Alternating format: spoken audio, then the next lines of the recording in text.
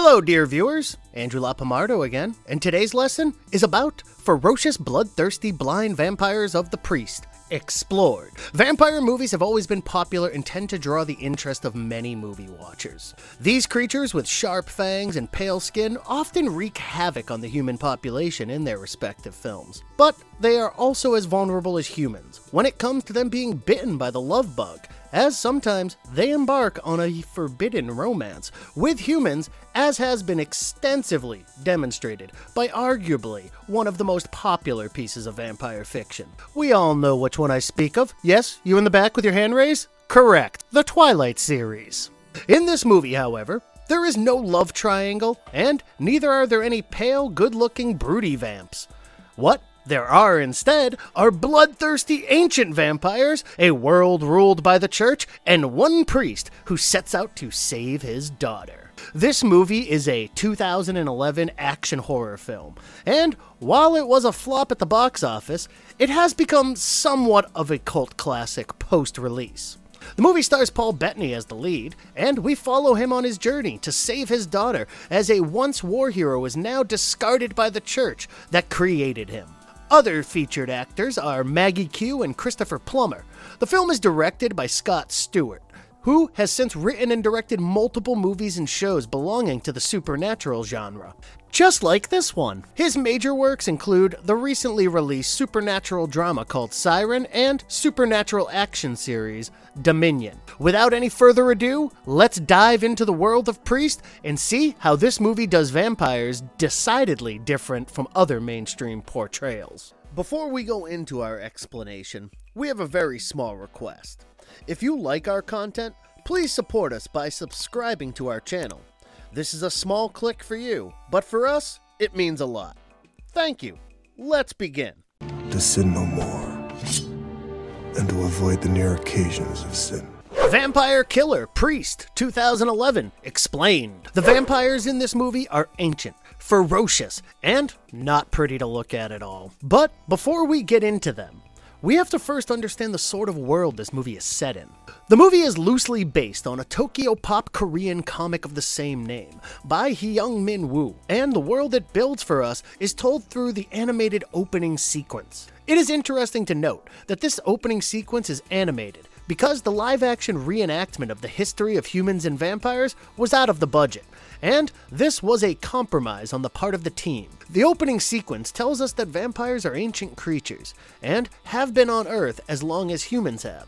But there has always been a bitter rivalry between the two. The vampires were always stronger and faster, but because they were night walkers and couldn't come out during the day, humans had some respite.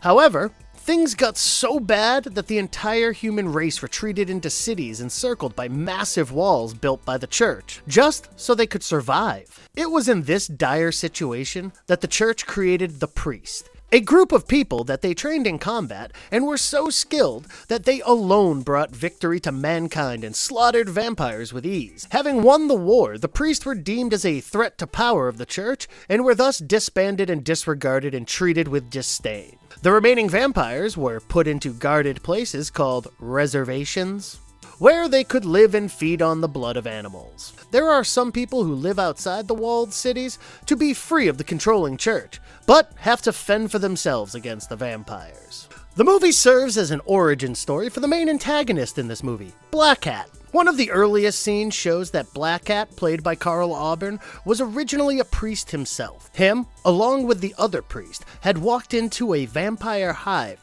called the Solomara Hive, and had been ambushed, which led to a massive showdown between the priest and the vampires. And it was during this fight that the vampires grabbed a hold of Carl Urban. And while Paul Bettany tried to pull him away, he failed to do so, and Urban was dragged away by the vampires into the depths of the hive.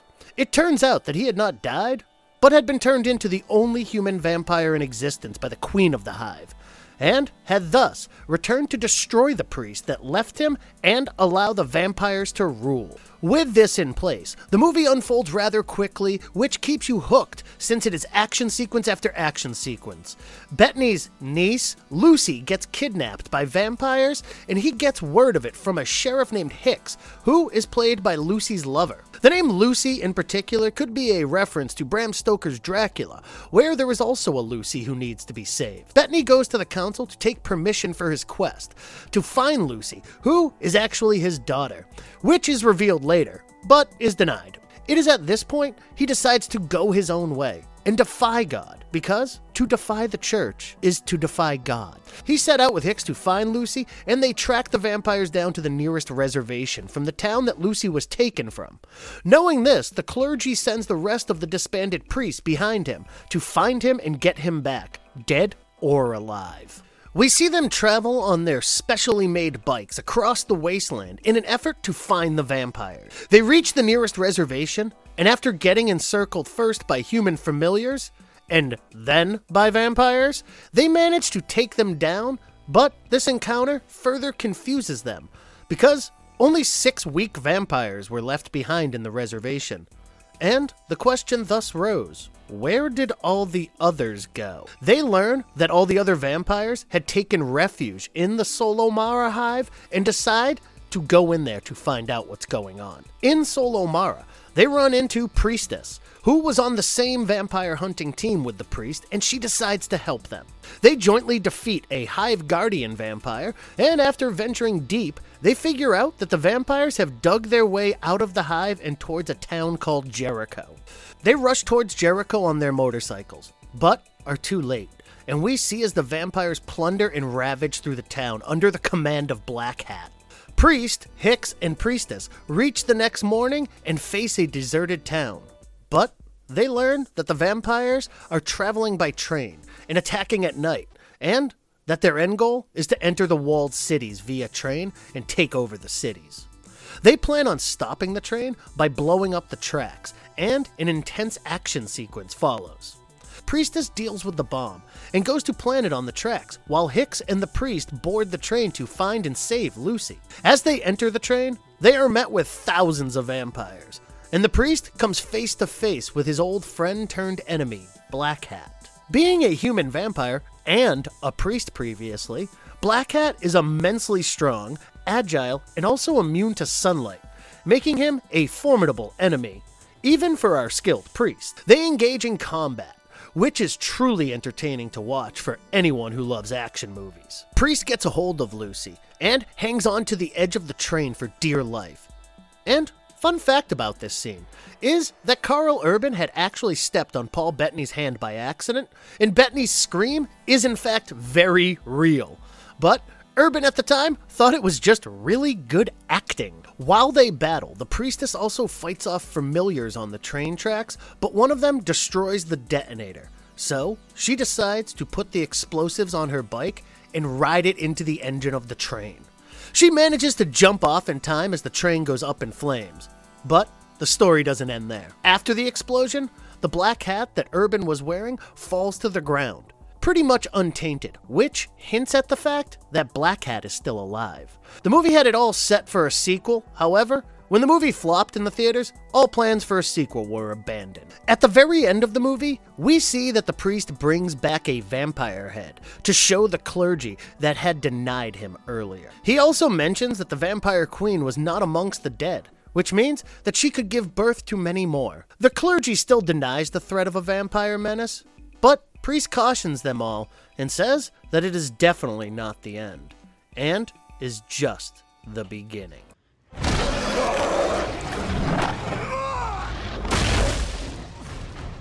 Vampires from Priest 2011 Explained. The vampires in this movie are not your average blood-sucking, pale, sexy ones that are largely used in pop culture nowadays. They are ancient beings who are humanoid in appearance, but have evolved to no longer have eyes because they dwell in the darkness. The lack of one sense has only made the others stronger. They are also freakishly strong.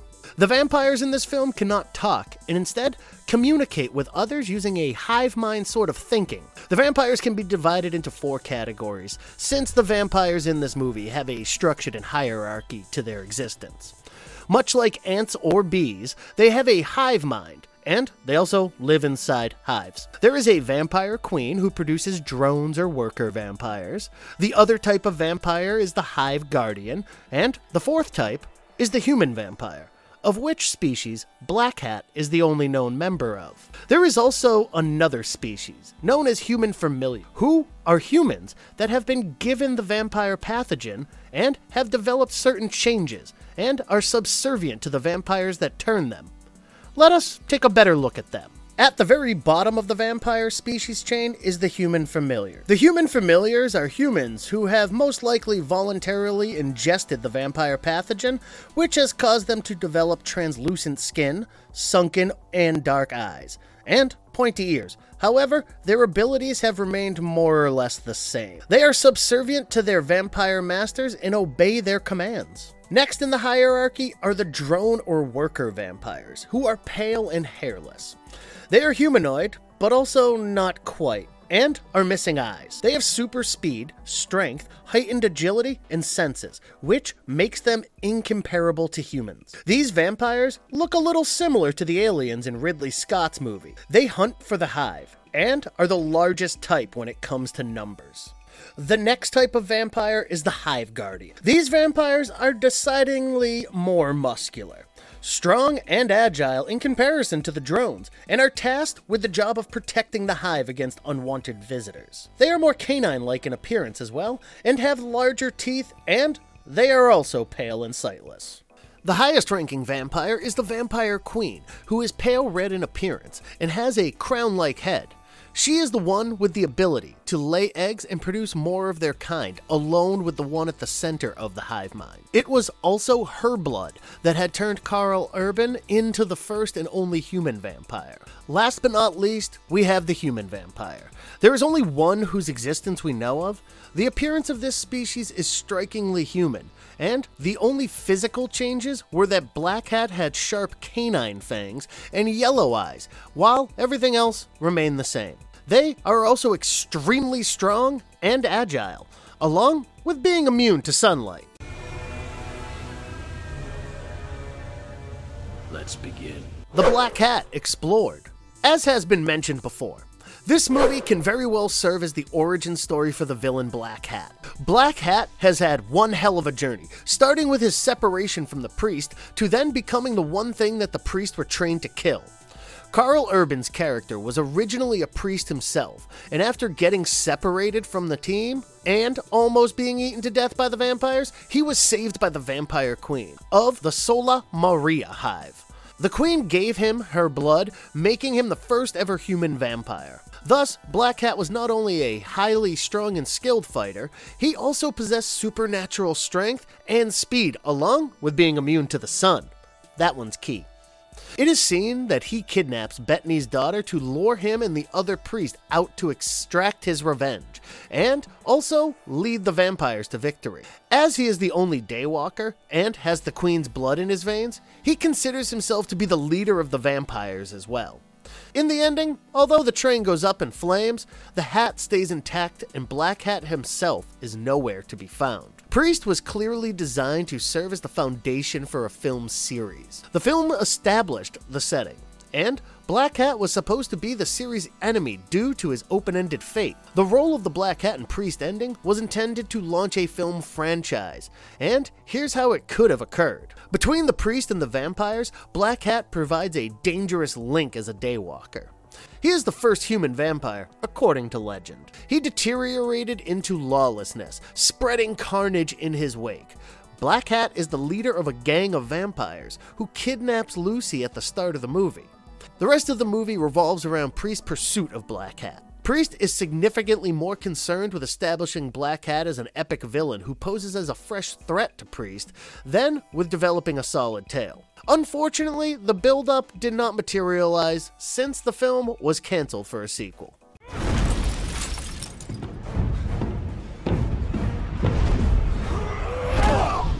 Is the Priest film too different from its Korean comic book roots?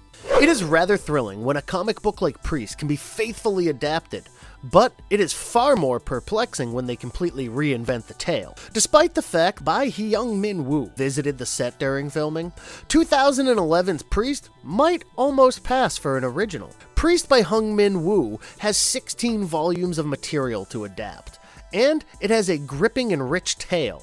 Rather than drawing from this abundance of source material, The film chose to carve its own route, emulating action horror films with big-budget CGI, such as Underworld, by Hyung Min Woo. Original series combines horror, action, and Western elements to tell the narrative of Ivan Isaacs, a man without a name style figure, who is cursed with half a devil's soul, while attempting to eradicate a growing vampire danger. As Isaac progresses with his research on the undead, he is forced to confront the religious ideas that have defined him as he ventures into the unknown. Hung's Priest is based on a true story that dates back to the Crusades. It isn't perfect, but it contains a large cast of characters and a fascinating lone anti-hero. Stewart's Priest, interestingly, does not use the protagonist's name from the original material as a required expression of respect. Bettany's role is referred to as just Priest in the film. The film creates its own canon and tale right on, informing viewers that this universe is set in an alternate history in which vampires coexist with humans, but are restricted to walled town. The protagonist is still a priest fighting evil, but this time he is accompanied by a cadre of like-minded priests who have been trained as assassins to deal with the vampire threat. Priest decides to defy his organization and rush headlong into danger.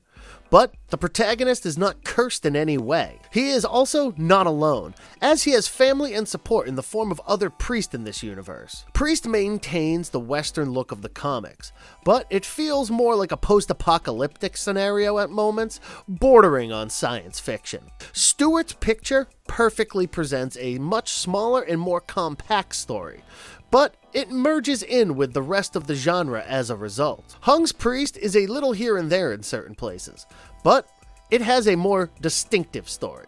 It is possible that retaining more of the story substance from the comics would have helped the film reach a wider audience. Priest is a perfect example of studio manipulation and commercial cinema, eliminating what makes a product unique.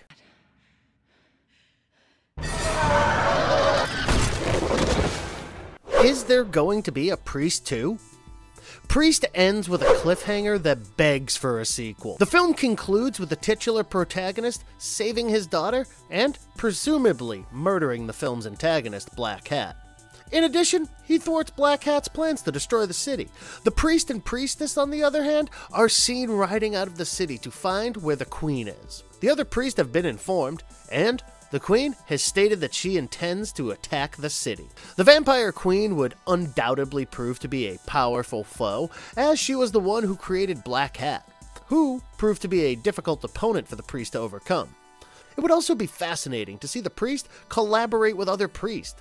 The sequel has all the makings of being an epic follow-up. Despite the premise, there is time before yet another sequel to be revealed. It's been several years since the publication of Priest, and no official statement regarding a sequel has been made. As a result, despite the fact that the first film left the door open for a sequel to Priest is unlikely. All plans for a sequel were dropped following the movie's dismal record at the box office. So, while the premise was all set and the characters were all there, with the makings of a series or a franchise, unfortunately, that will not happen. The movie has gone a long way and is considered somewhat of a cult classic in today's time. You should definitely watch this movie if you are a fan of action and also the vampire genre at large. The filming of this movie, along with the CGI and special effects, are also stellar and make for a great watch.